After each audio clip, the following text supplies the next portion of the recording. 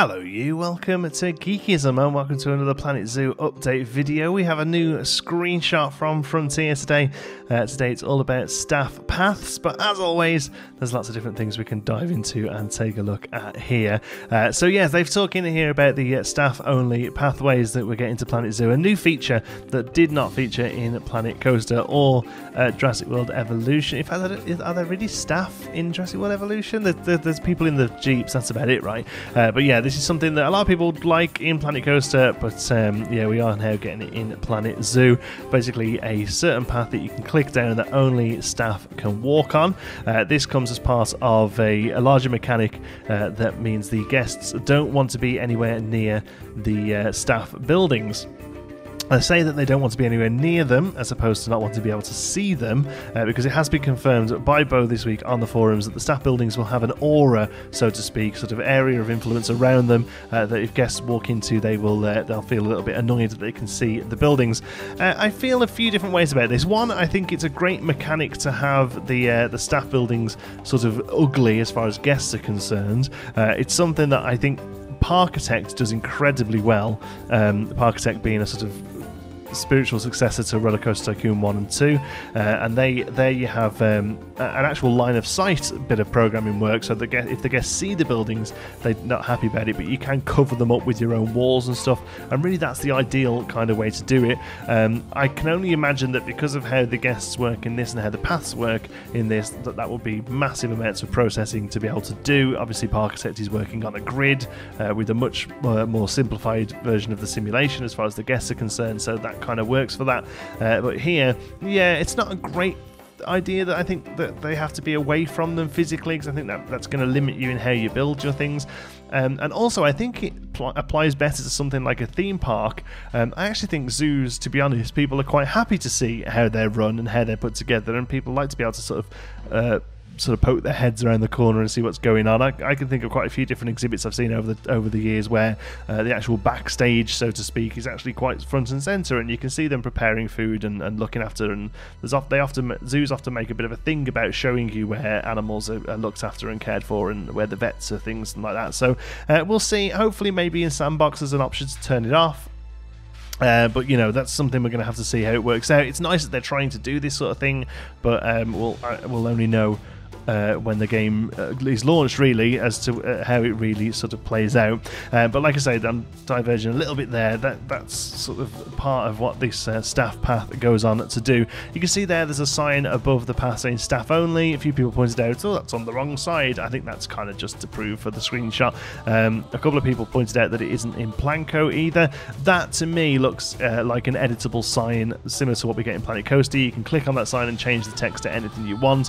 I don't think the sign actually has anything to do with the fact that staff can walk in and out. I think that's purely aesthetic there. I think the path itself will be what makes it possible. A few people said we'd be able to put doors on it. I imagine not, but obviously you can place scenery doors down anywhere you like. If it's anything like Planet Coaster, most of the scenery items, 99.9% of them, don't have collision with the guests, so you'll be able to place them down, and you know, staff will clip through them, but there's one of those things that you kind of have to decide whether or not you're happy with or not. I personally am fine with that kind of thing. Some people won't be, you know, that's a personal preference. So moving away from the path then, let's have a look. We've got some African wild dogs here, looking pretty good. I think this is the first time we've seen a water feature put down for them to drink from. I'm pretty sure we haven't seen one of them before. We've seen the food dishes, but we haven't seen the water feature. Interesting that it seems like it has some sort of pipe work coming from it. Whether or not that's coming from the pillar there, maybe these have to be connected to a fence, or it might just be for show, or, you know, we really don't know yet. It'd be interesting. I kind of like the idea of them having to be connected to a wall, because that would, you know, mean that piping was a bit of a thing that we have to think about, which is quite a good idea, I think.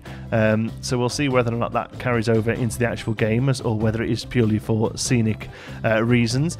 You can also see a really good example of the two types of fencing I believe we're going to get in the game. Now, not that these are the only fences, let me point that out, but there's two types of fences as far as they work mechanic wise. I think the first one here, that they're actually enclosing the painted dogs I think that's going to be a spline-based system, similar to the fencing in Jurassic World Evolution. Just how it looks, how it molds, how it curves around like that. I'm pretty sure that's exactly what that is. It's going to be a spline-based system. You place down points, and the fence clears itself in between, and that's going to act as more sort of full barriers as far as animals are concerned. And then we have this other fence here that's currently sitting around the staff path. I'm pretty sure those are individual pieces that have been placed down individually to create the look of a fence, which is more akin to how you would do it in Planet Coaster. If you look, there's actually a repeating pattern of 7 poles or sticks, whatever you want to call them there. If you just look closely, you can see that there's a slightly fatter one there that sort of repeats every 7th. So I'm pretty sure that's 7 of those is together in one piece, and that classes as a fence piece, and you can click those across there, and they're purely used as a scenic piece, is what I think we're looking at there. Great to see some flowers in the game here. We didn't have a great selection of flowers when Planet Coaster launched. We got loads more with, I think it was Vintage Pack. I can't remember. One of the packs gave us loads more flower beds and stuff, which was really good, but it's nice to see some of them here in the base game. Again, loads of other scenery pieces. I can't wait to get my hands on these sort of African tribal style barriers here across the, what would you call those? What would you call these? Canopies? Canopies is the word I'm looking for. And then there's some awesome pillars here, little hut on the right. The really interesting one here, I think, is this Jeep down the bottom corner for a few reasons. One, this isn't the Jeep that comes with the Jeep Ride. It looks completely different. There's no canopy over the top of it. It's also a different colour, although don't take different colours being different objects, because most of the pieces will be flexi colour, where you can change the colour to whatever you like if it's anything like Planet Coaster. But then there's a few other reasons that it looks interesting. One, it seems very squished. The post there sitting behind it makes it look quite sort of smushed up for some reason, and also where the placement of it is, the fact that it's behind a fence, the fact that it's on a staff path, really interesting. I don't think this is going to be drivable by staff.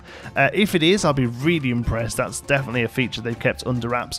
Personally, I feel that this is going to be a scenery piece, which kind of suggested is looking at that post, looking at that other tent next to it. I think we're looking at a scenery item here that you could just place down and add a little bit of ambience to the area using these sort of things. I would look at something like the Adventure Pack for Planet Coaster came with Jeeps and cars and that kind of thing as well, and that's what I personally think we're looking at here.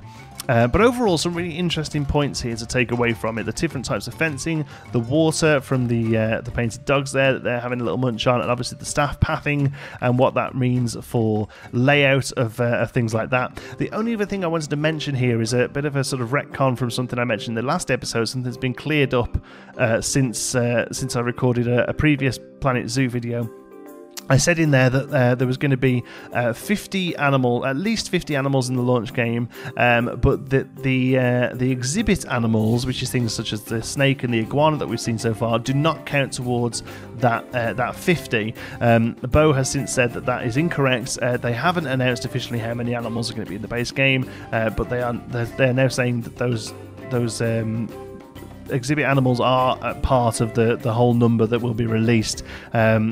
She did say that when she said something in a chat, it was taken a little bit out of context. I personally don't think it was taken out of context. I think it was just a little bit of a mishap. But either way, however many we get, which they have said is going to be more than 50, it is just a single number that includes exhibit animals and regular animals, for want of a better word, I suppose. So just wanted to clear that up, because it was something I mentioned in the last one. I hate giving you guys incorrect information. So, but other than that, I think it's a great screenshot. This one makes me really excited. I want to play the game now. I'm really annoyed I'm not able to get to Gamescom, which is where they're going to have playable demos of it, unfortunately.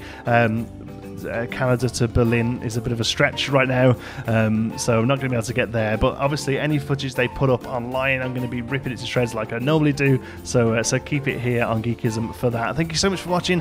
Hope you've enjoyed it. If you haven't, give us a like, it really does help, and if you're not already, don't forget to subscribe. Thank you to our patrons for their incredible support. For more information on how you can support the channel, you can check out patreon.com/geekism. Thanks so much for watching. I'll see you in the next one.